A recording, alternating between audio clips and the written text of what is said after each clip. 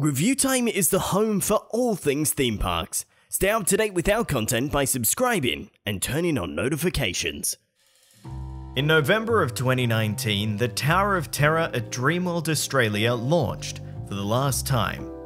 When it opened in 1997, it was the fastest and tallest roller coaster in the world, a rare accolade for an Australian attraction that really started to bring international attention to our quaint theme parks. Though after holding world titles, losing them, and seeing other additions eventually overshadow its accomplishments, the management of Dreamworld decided that it was time to say goodbye to the iconic attraction, as it had finally run its course. When a ride closes, it feels like a chapter is closing on a park, and with it, a generation of riders, experiences, and memories. Many of our most cherished memories are not those merely wandering a park, but are those formed on a ride, and it's tough when the attraction which we associate so much with is taken away. But for a park to grow, you often need to move on from the past and aim for bigger, greater things.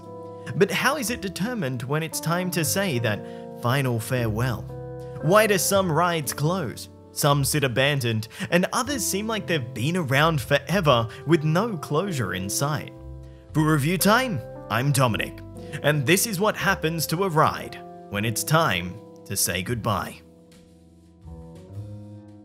The first point to make is that theme park rides don't really have a set lifespan. They have an expected life cycle, but similar to a car, it really depends on how they're treated as to how long they'll last.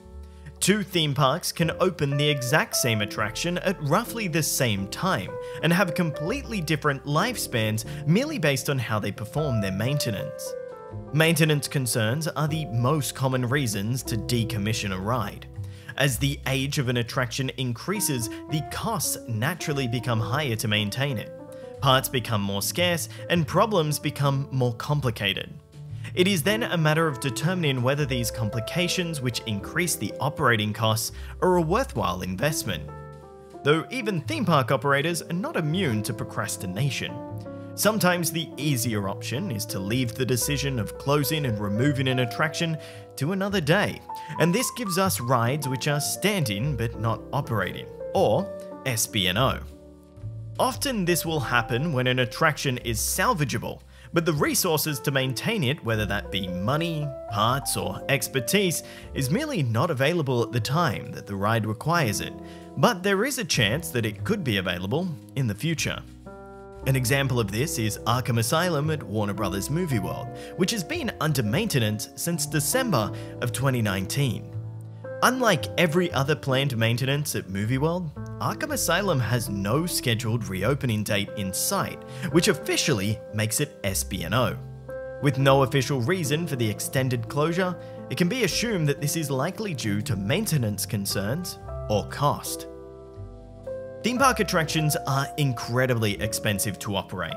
Sometimes merely the cost of an attraction alone is enough to warrant letting it go. Older rides with less efficient systems and more mechanical parts are very likely to rack up an expensive bill. Consider Dreamworld's own Tower of Terror, which used linear synchronous motors to propel the ride vehicle along the track. These motors are essentially giant electromagnets and are quoted as using 2.2 megawatts of electricity for each individual launch. With an average ride cycle of roughly 7 minutes, on an average day, Tower of Terror would launch around 60 times, meaning that on that ride alone, Dreamworld would be charged for 132 megawatts of electricity. The average household in Queensland will use roughly 6 megawatts per year, which leaves Dreamworld with a single attraction using 22 times more power in a single day than an entire household would use in a year. You can see how the bills would start to add up. To combat this, some theme parks employ different tactics, such as relying heavily on sponsorships to help cover the operational costs of attractions. Epcot is the prime example of this, with attractions like Mission Space sponsored by HP and Test Track sponsored by Chevrolet. Both of these attractions were constructed with and are maintained using payments from these sponsors. When a ride loses its sponsorship deal, it can almost guarantee a swift decline for the attraction. Sponsorships alleviate many of the operational costs of their specific rides around a theme park, and when a sponsor decides to throw in the towel or ceases to exist due to bankruptcy, then the operational costs now have to be burdened by the theme park's already incredibly tight budget. Many attractions in Epcot have seen this fate over the years, with an example being the decline of Horizons after it lost its General Electric sponsorship. Though these sponsorships may also have clauses which require their attractions to be updated after a certain time period, such as Kodak's sponsorship of the Imagination Pavilion, which led to the incredibly underwhelming Journey into Your Imagination redo of the Imagination Pavilion in 1999. Many companies will agree to the clause as they don't want their brand being associated with an outdated attraction. As the attraction begins to decline, so too does the public's perception of it, and when its addition no longer appears financially beneficial to the theme park, it's very likely to be on the chopping block. In the ever-dynamic environment of the industry, theme parks merely cannot afford to be sentimental, especially when new attractions means new opportunities. Though theme parks are not always going to have an attraction which has reached its expiration date for their new opportunities, with limited land, that often means the parks need to weigh up its options when comparing the old with the new. Autopia at Hong Kong Disneyland was nowhere near the end of its life cycle when it closed in 2016, only 10 years after opening in 2006. But its location within Tomorrowland was too good for Disney to pass up. The attraction was demolished to preemptively make way for Avengers Quinjet Experience as part of the Stark Expo, which serves as a mini-land within Hong Kong Disneyland's Tomorrowland. Considering that Disneyland has been open since 1955, it's clear that its removal was not due to maintenance or cost problems, but merely because it occupied land that held the potential for a greater experience, which would increase the reputation of the park whilst also driving ticket sales. When facing up against the competition, theme parks want to ensure that they have the best attractions that will compel guests into their parks. Though sometimes an attraction may not live up to the quality or expectation that the ticket price sets. Superstar Limo was part of the opening day lineup at Disney's California Adventure, which debuted in February of 2001. Billed as an exciting adventure through Hollywood, evading the paparazzi and running into the lively actors that call Beverly Hills their home, the attraction has gone down in history as the worst Disney ride ever created. Critical reception was damning, and many reviews criticized the ride's poor concept and execution. Considered a major blemish on the already lackluster California Adventure theme park, Disney made the decision to close the attraction less than 1 year later in January of 2002 due to poor reception, with no plans for a successor attraction.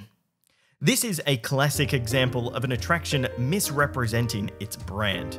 Disney prides itself on being a leader in the industry, providing only the highest of quality, and it turned out that closing the door and throwing away the key was a more suitable experience for guests than subjecting them to the horrors that was Superstar Limo.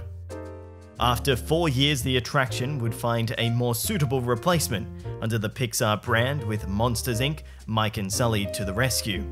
This edition recycled the layout and vehicles of Superstar Limo and was received far more favorably by the public and critics. Theme park goers can become very excited about a new attraction coming to their local theme parks, but sometimes for the neighbours, a new attraction means new problems. Luna Park Sydney has a rocky history with its neighbours at Milton's Point, and considering the proximity of the theme park to the apartments on the hill, it's not difficult to see why.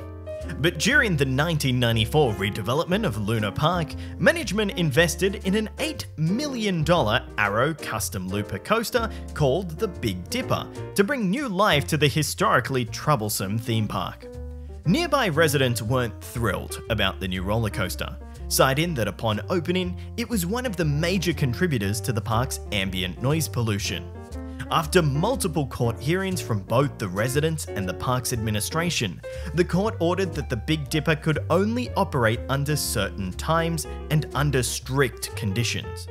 These restrictions ended up being a major blow to the park, and just a year after opening in 1996, Luna Park Sydney's administration closed the gates of the park to the public once again. Over the coming years, the roller coaster would lay abandoned at Luna Park Sydney, waiting for a new administration to redevelop the theme park, until 2001, when developers were sold the land under the condition that the roller coaster be sold before any further development progressed. The ride was purchased by Macquarie Trust, the owners of Dreamworld at the time, for $3 million and was relocated using 136 trucks at a cost of $2.5 million, including installation. The ride to this day still operates at Dreamworld as Hot Wheels Sidewinder and saw an incredible amount of success after its debut at the park. Though even with all of this in mind, some attractions feel as if they've been around forever with almost no changes. Disneyland is full of prestigious attractions which have been around for decades, and Disney has a good purpose to keep them around. Attractions such as Space Mountain, Pirates of the Caribbean, and the Haunted Mansion define Disneyland's identity, and it provides Disney with a good incentive to continue to maintain them to the highest quality. For less complicated attractions such as the Teacups at Disneyland, which is just a simple flat ride, it thankfully has a much longer shelf life due to its lack of complexity and smaller ride envelope. Though for Disney's attractions that do have complex additions and physical tracks subject to the eventual wear and tear such as Space Mountain, they have a trick up their sleeves. Roller coasters shift around as the earth moves, and the steel on them over time begins to become rough and worn, which will cause an uncomfortable rider experience. When this happens, Disney will order a track replacement, which literally means rebuilding most of the roller coaster to the exact same specifications, such as what Disneyland did to Big Thunder Mountain Railroad in 2013. When you have Disney money, you're able to afford these luxuries, such as a full replacement of an attraction. And considering that people travel the world to experience these rides, it's worth it for Disney to factor these upgrades into their budget. But not every theme park has Disney money, and for most attractions, it's not a matter of if it will close, but a matter of when. As technology progresses and the industry adapts to the public pressures and trends, we'll unfortunately say goodbye to many attractions that we hold dear. The consolation for these closures is that it often means greater things are to come, and that we, the guests, will continue to experience the best that the industry has to offer. But what are your thoughts on this? Is there an attraction which you thought left too soon, or didn't have a suitable replacement? We'd love to know in the comments section below. For the home of all things theme parks, I'm Dominic from ReviewTyme. Thanks for watching.